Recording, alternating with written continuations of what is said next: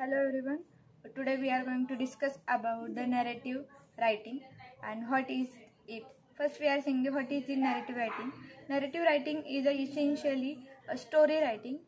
A narrative can be fiction or a non-fiction, and it can also be occupy the space between this and this semi-autography, story, historical fiction, or dramatized retelling of the event actual events, as long as a piece tells a story through a narrative structure, is narrative writing. Now we are seeing the types of the narrative writing. There are multiple ways to write a narrative. The right kind of narrative for your story or essay depends on your goals for the piece you are writing. First, we are seeing the linear narrative. With a linear narrative, a story's events are told in a chronological order. Most books, movies, TV shows, and the other pieces of the media are the linear narratives. With a linear narrative, each scene is followed by the text logical scenes. There can be gaps between the scenes, such as the book's third chapter taking place 2 years after its second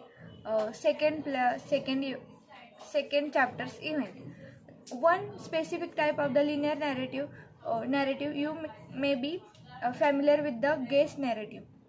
This kind of the narrative tells the story of the characters guest to reach a goal. Often this guest involves the traveling to far off location and overcoming the obstacles to achieve the goals. The streak is an example of the guest narrative. In addition to following the standard guest narrative structure, Sheikh also satisfies many of the tropes associated with this kind of the stories, like the princess locked in a tower guarded by the dragon. Next is a non-linear narrative. In this type of the narrative, it is opposite to the linear narrative. A non-linear narrative presents its story's event in a non-chronological order.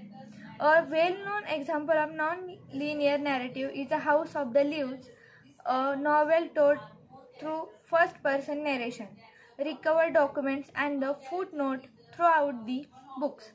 By choosing a non-linear narrative for your writing, you can emphasize your characters' emotions and the perspective. Next, we are seeing the viewpoint narrative. A viewpoint narrative focuses on the narrator's perspective of the story's event. Generally, this kind of the stories are more character-driven than the plot-driven. The character in the Rai is one of the most popular examples of the viewpoint narrative. By putting the reader in the protagonist Holden Caulfield Head, author J.D. Salinger created a unique perspective that allows the reader to experience Holden Rome.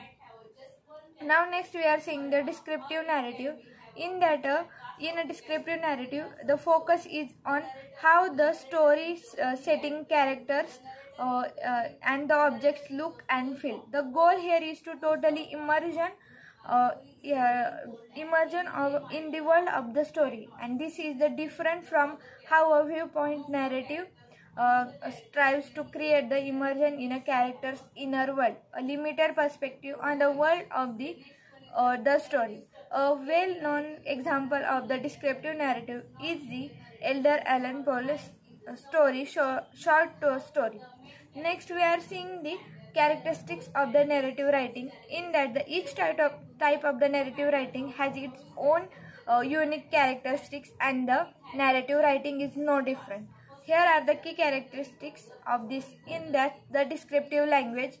This type of the language evokes the feelings rather than directing the static factors. Descriptive languages techniques include the metaphor, simile, personification, and the onomatopoeia. The next is characters. A story might have just one character, or have the unique or have huge cast of the characters. In some stories, the narrative is only one only character present. The narrator is the figure from whose point of view the story is being told, and they might not interact with the other characters. Next is the plot. The plot is the series of the event that happens in the narrative. And next one is the narrative structure. In the narrative structure, the every narrative, even non-linear narrative, is organized in some way. This is all about the narrative writing, and there are some their types, and there some of the characteristics of the narrative writing. Thank you.